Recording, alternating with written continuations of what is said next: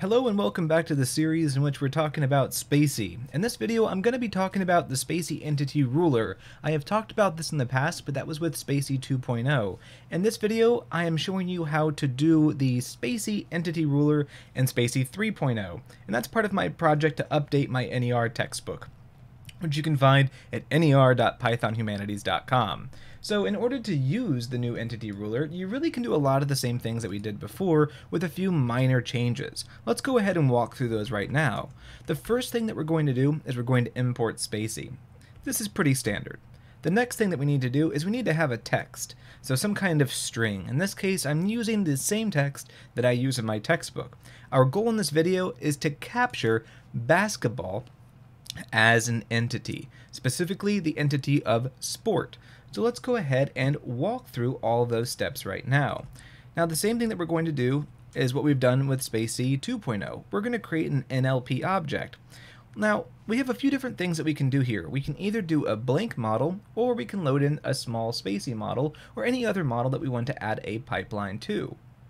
Let's go ahead and do spaCy.load in core web sm. So this is going to be the small model from spaCy. Now what we need to do is we need to create an object. We can call this anything that we want. And we're going to set that equal to nlp.add underscore pipe. And we're going to add in an entity ruler.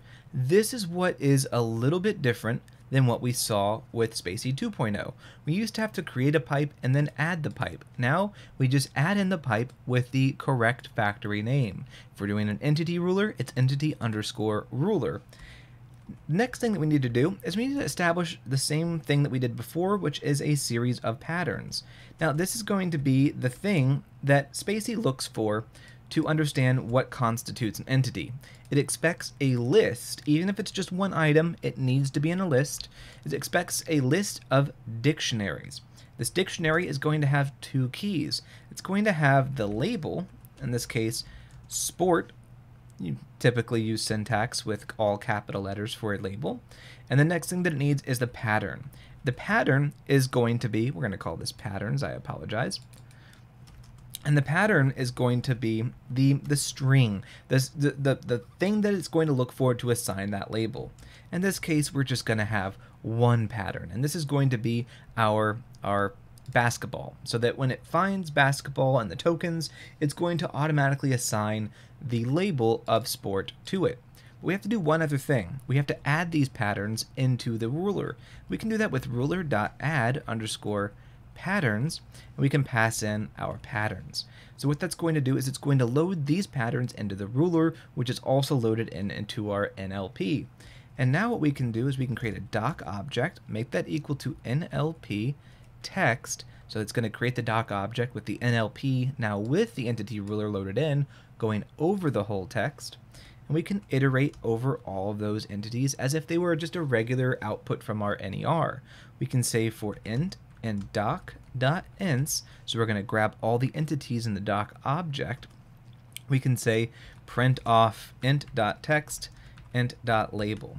Now because we're using the small model, we're going to have some other entities grabbed as well, such as a date, probably a location like Spain, but what we really want to see is if our entity ruler is in fact activated and grabbing the custom entity that we've just loaded into it. In this case, the custom entity of basketball. And as we can tell, our output is exactly as we would expect. It's grabbed Martha as a person, Spain as a GPE, date is the 05 June 2022, and lo and behold, we've got our basketball exported. If you found this video useful, please do consider liking and subscribing down below, and also consider supporting the channel via Patreon. I put all my videos out there for free, and your support really allows me to keep this channel going into the foreseeable future. Thank you for listening. And if you're interested in learning more about named entity recognition in spaCy, check out my textbook, Named Entity Recognition, which can be found at ner.pythonhumanities.com.